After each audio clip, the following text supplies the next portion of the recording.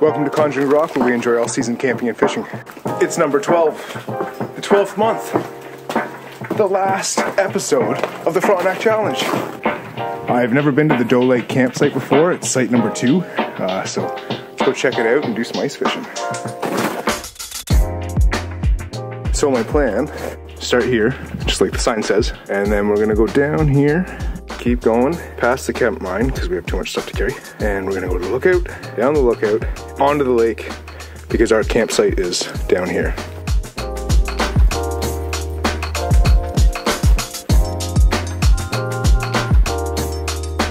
Oh, I'm a little out of shape. So I'm walking the Doe Trail here, and pretty appropriately seen some deer tracks. They seem to follow the trail.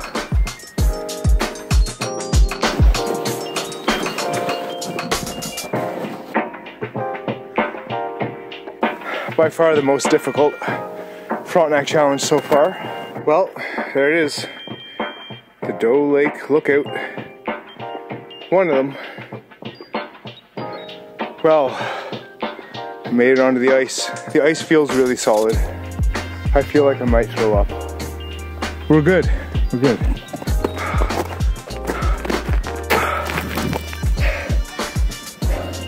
I made it. Wow.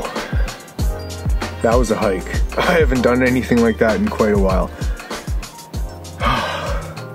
So whenever you start sweating like that and you're hiking in the winter and you know you're gonna be outside for a while, you want to try and get dry as soon as possible. So right when I got to camp, I set up my tent and got out of my wet clothes and got into something a little bit more dry.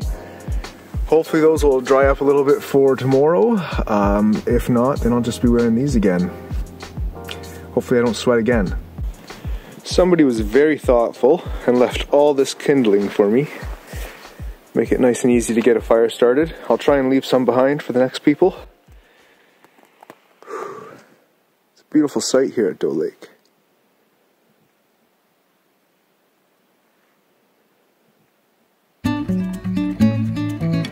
Now to start a fire.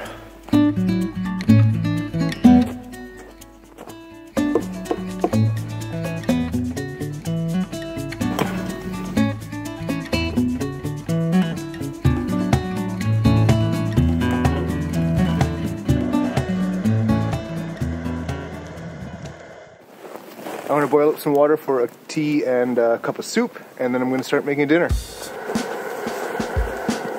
So for supper, I'm having these kebab things here, and some rice with some veggies. Should be a nice, hearty, filling meal.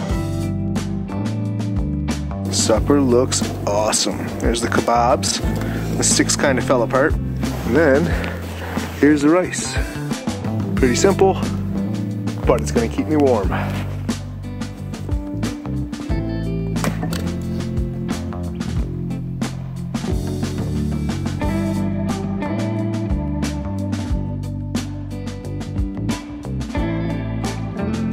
Good morning.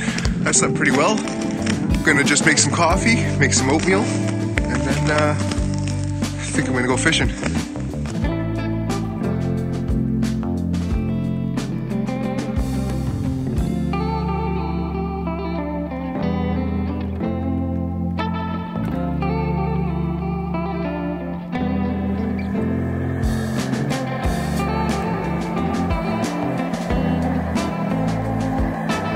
Okay, since I don't have to hike out with the same amount of weight that I had before, it should be a little bit easier. I don't have all that wood that I came in with because I burned most of it.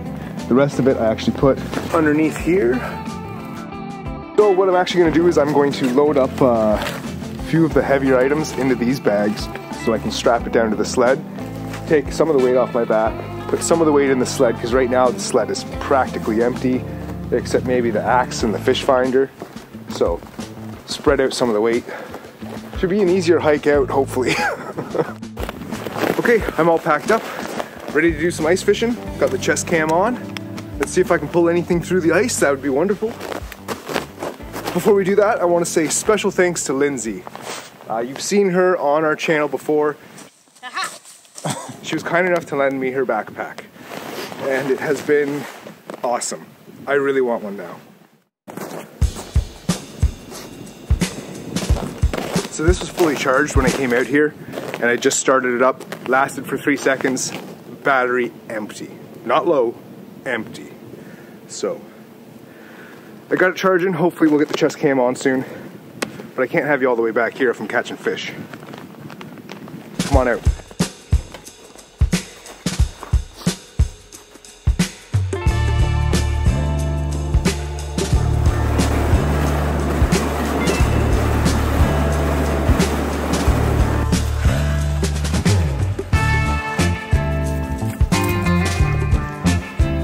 So about 30 feet.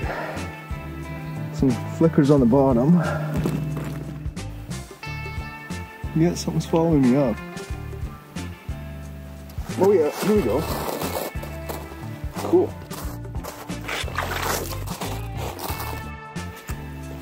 Oh, it's a crappie. They do exist in this lake. Awesome. That is fantastic. It's not a bad slab. That's all right.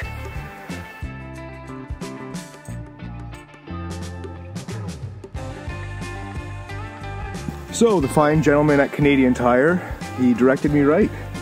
Told him I was looking for crappie, didn't know if there's crappie in the lake, and he said, well, here's what I use. This thing, Berkeley power bait. Just on I think it's a 1/8 jig head. Oh yeah, here comes another one. Yeah.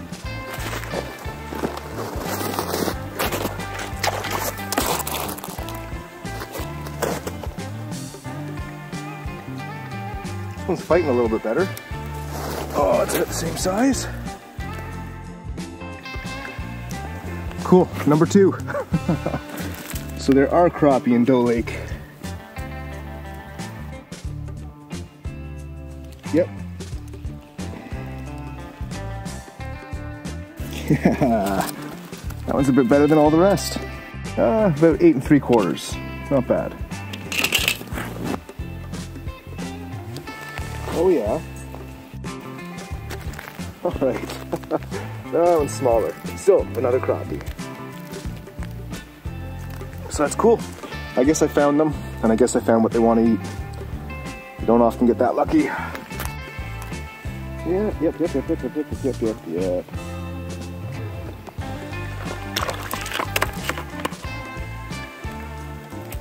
Another little slab. These little guys. This feels a bit better.